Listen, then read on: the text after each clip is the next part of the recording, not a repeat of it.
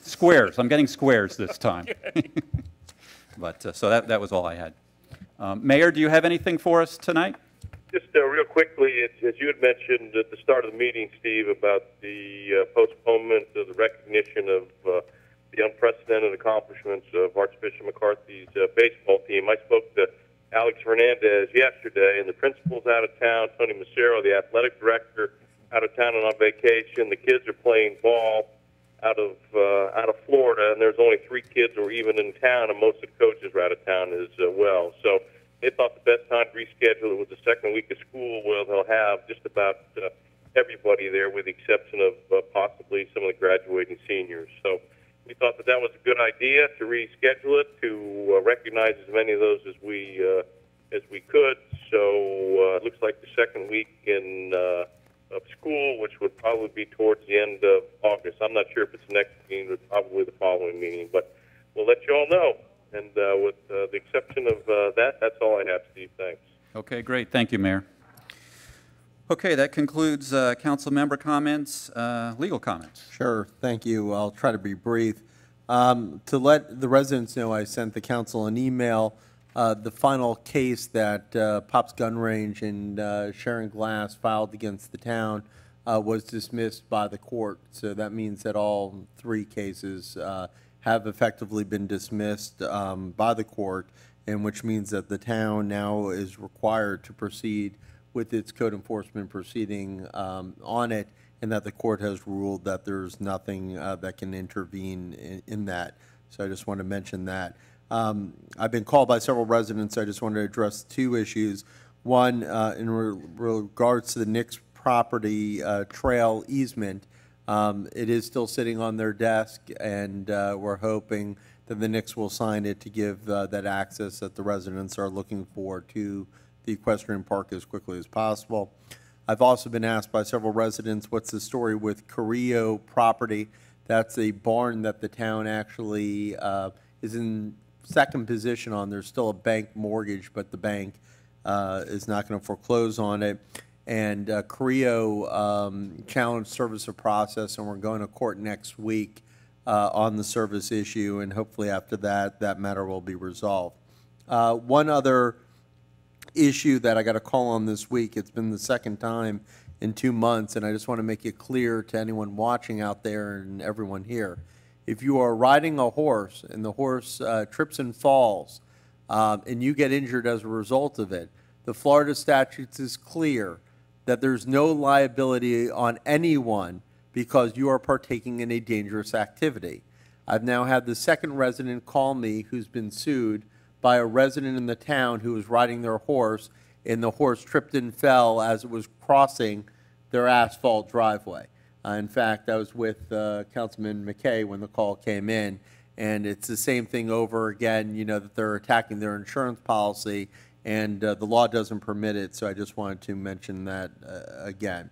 I was thrilled to see Andy's email right before I left my office that the project that was the pilot project for drainage has now been permanent, and it's wonderful to know that for the town. I heard Ruth speak previously, and when you speak about people who are influential in the history of the town, that was to me, and I know worked hard with all the council, but Charlie Lynn, that was really, it shows as a legacy to him, because that's something that he had everyone working on nonstop with the council to get achieved. So it's great to see that finally has come to fruition, and congratulate everyone on that. That's it. Great. Thank you, Keith. Administrative comments? Thank you, Vice Mayor. I'll actually be brief tonight myself.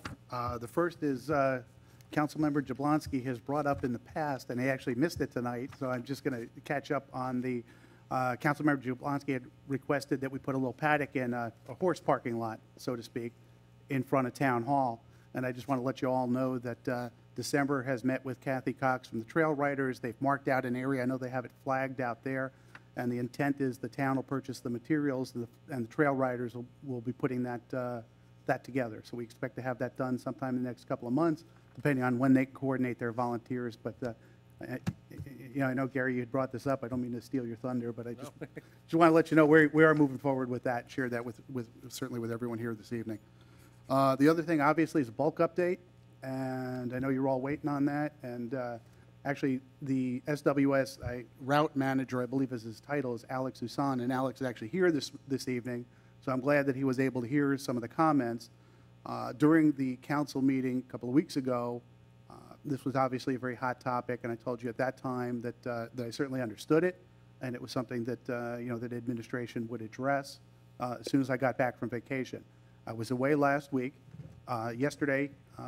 Tuesday, I met with Alex and general manager of SWS, and we had I'll say, lengthy discussion where I was able to go through the concerns that we have with the problems, the recurring problems. And really, I'd say we really narrowed it down to really 3 recurring problems. One is gouging with the clam when they do the pickup. The other is obviously running behind. And the third being working very sloppy, working very messy. And I know that that's fueled by running behind, and they're trying to catch up, and now they're not cleaning up after themselves. So we made it very clear that just can't continue. They had said that they had ramped up based on some numbers that they were furnished and based on what our previous collections were, which were about 500 tons per collection point. And we're now, because we've gotten into the growing season over the last couple of months, we're actually running closer to 700 tons. So there is more waste that's out there. I'm sure a lot of it is yard waste and landscaping materials. But their response and the commitment that they gave, which we heard yesterday, is that the 8 trucks that are currently doing the pickup in our town, as of 2 weeks from now, which will be the next pickup week, will be supplemented, and they will have 12 trucks on the road here in Southwest Ranches. And we're certainly hopeful that that's going to alleviate some of the problems that we have. We've discussed some other ideas with them as well, but right now I'm hopeful that going from 8 to 12 trucks is really going to make the difference for us, give them a little bit more breathing room, let them slow down, let them work a little bit neater, and still keep us on time. So we'll continue to watch that. We'll certainly do what we need to do to make our point and to improve on the service levels we've seen over the last, I'll say, month or two. And I think they understand it's not acceptable, and they'll be working with us on that front. So I did want to share that with all of you and certainly with anybody else who has concerns on the bulk. So I think we're going to see a change on that starting with the next collection period. Following closely on that, one of the things that we've discussed, and we've had some questions out of some of our HOAs and some others on household hazardous waste and specific things like tires and other things. I had furnished the vice mayor before. The county is still continuing to collect free through the end of September, but our new contract with Sun Bergeron calls for up to 4 collection points during the course of the year, and we will be meeting with Sun Bergeron next week to get that first household hazardous waste collection point scheduled. And we'll do everything we can to get the word out, share that with our residents to make it easy for them. And that's really all I have for you tonight. Thank you. Very good. Thank you, Andy. Okay, item number 9, resolution. Erica, if you could read it into the record. A resolution of the Town Council of the Town of Southwest Ranches, Florida, approving an agreement with Behar Construction Incorporated for $104,464.82, which includes the base bid only, to complete the construction of a playground area, 2 open field play areas, multi-purpose trail, and drainage improvements at Fishing Hole Park, authorizing the mayor, town administrator, and town attorney to enter an agreement and providing an effective date. Great, thank you. Do I have a motion on that? I'll make a motion for. I'll second. Nope. Great, Go ahead. thank you. Gary's got it. So this has to do with construction in the Fishing Hole Park. And Andy, I think you've got some background on this. I just want to share with you, the original draft book that you had it was, I believe, 207,000, which included some of the additive bids, and that's been revised. So the motion that you have in front of you now at the present time has been scaled back to the original base bid and some other supplements with that, and that's a total of 104,000. That bid was put together by the town engineer, Willie Nabong, at my direction to make sure that he included everything possible, I'll say from soup to nuts, so that we had pricing on anything that we might possibly need throughout this process. There are some things in there that may be incidental or may not be necessary. Willie is unfortunately out of town. He's attending a floodplain manager class and exam to keep his accreditation, which is something the town certainly needs. So he's not able to be here tonight. I know that Emily McCord has spent an awful lot of time on this as well. I know she's going to be able to speak to it.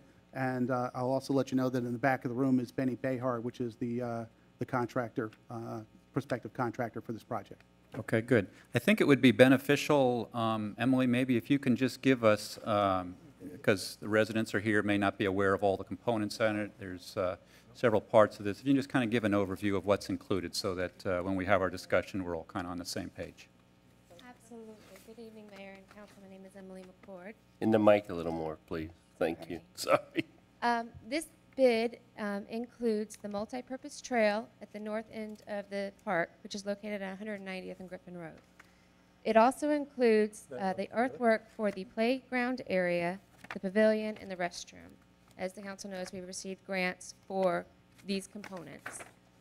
So we need to get the earthwork done, and this is part of our match, is the earthwork to get this done. It also includes some necessary drainage components, such as extending the pipe at the existing driveway. As most of you know, we already have a parking lot out there, so it also has a swale along that driveway and connecting into the pipe. There's an under drain going around the playground, so it will remain dry. And it has a pipe going out to the canal, which is on the eastern end of that project. Okay, great. Great, thank you. So Freddie, you have some comments? Yeah, Steve, really, like I say, is this has been my baby for a while, so you know. And I kind of got behind on it. I really intended to be at the when they were out in the field to look at the bid, and I got crossed up on my dates. I thought it was Friday and it was on Monday, so I didn't get to do the bid. I get to be there. So I went to Willie and I got the bid figures once he did, and I was very surprised how high they were because I really hadn't seen as much as they're doing there. So what I did, I asked Willie because all I had was this first sheet. Then I got Willie to give me these following sheets, which I had the town administrator, Sandy, do for you all too. And when I got to looking at them, there was things there that really concerned me. And if you want to look at them, I'm looking at the one that says bid and proposal form. And just look at the second one there where it says furnish and install fill and grade playground area. Well, we know we got our fill out there. So I talked to Willie and I've talked to Emily about this too. And this, they said, was put in there strictly to, in case we didn't have enough fill. But so then there's another place on there too. But really what concerned me more than anything, and I talked to Keith about it this morning, I talked to Willie about it yesterday, and I talked to him again about it today. I didn't see anything in here for him moving all that fill from where it was to the other. And what I did today, I got a copy of the print, which I never had before, and I went and made some copies. I made everybody a copy of that particular sheet. And believe it or not, this is the first time I've seen the elevations of those places in there. And I'm very concerned because I was told that that whole area where the pavilion and the bathroom and the playground was going to be the same elevation. But now when I look at it, that's not true. And I'm really concerned that some of those elevations and some of those things that are there, in fact, there's the gentleman sitting in the back room. I think he's here mainly because I requested him to be here and because I needed some answers. I've actually found some of the answers myself because once I looked at this thing, but if you look at it, I was in the impression the playground was going to be elevated. The playground right now is almost the same elevation as the parking lot on our plans. I think we're making a mistake. I think we need to bring that up some. And then we've got some pockets in there. If you look at the pavilion, it's 9 feet. And you look at outside the pavilion, it's 6 feet. We got a 3-foot drop. There's a hole there. It's going to be a water hole. You know, there's some areas in there that I think we need to bring the fill up. We've got the fill there, and it's just a matter of if we can work out something with him, like if you look at this, there's one item there that I don't think he needs. There's 4,000 furnishing a stall field in the playground area. Now, the furnishing part, I don't know how much that was, but there's some others. So maybe there's some things, if we pass this tonight, that we can work with him to do some of the things that we need to be done. There's a certain things that I think need to be done at this time. I'm not so sure that that multi-use trail has to be done now. The reason I say that, I'm concerned that we're not going to have enough money to finish the project, because if you look at all this, there's no money in any of these bids at all for the playground puff. There's nothing here for the construction of the bathroom, and so we're running pretty close to what the money that we've even got set aside right now. But I think a lot of my concerns have already been answered by myself, but I'm really concerned. We can use a lot of the fill over in the play area because it's coming up a foot and stuff like that, but I think it'd be to our benefit to raise some of those elevations in that area, and that's something I would need to know whether he could answer that for us, whether we got those, where we can, if we pass it tonight, do we have that enough leverage that we can work some of that stuff around? That's Keith is gone. The gentleman's back Great. there. I don't know who would have to answer. Okay. Yeah, Andy, do you have? And if I may, to answer council member's question, you know, Emily and I had spent some time on this before because much of this is obviously time is of the essence as far as the playground and those things that we need to move on. So Emily and I went through it before. We've identified out of that 104 about $25,000 that's certainly not critical, that could certainly be removed from what we potentially award tonight. The other thing is, I know that Benny's here. You know, I would certainly ask him to come forward as far as moving fill on site. If the fill is there and just putting it in place, if the elevation chart changes slightly, if that would impact the pricing.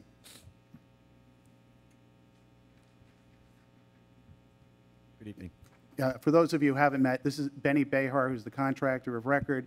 He's also the contractor who's handled our town hall improvements, the generator, the flagpole, the dumpster enclosure, et cetera. Great, welcome. How you doing? I do agree with you. There are some areas, especially around where the bathroom is, that it will become a water pit.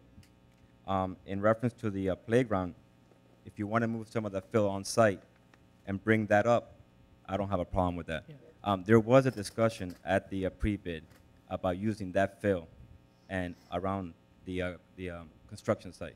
Yeah. And yeah, we don't have a problem with doing that. Yeah, we've already got the fill. We've been fortunate. We've had fill donated to us. Correct. I think it to be to our advantage in some of these places that we bring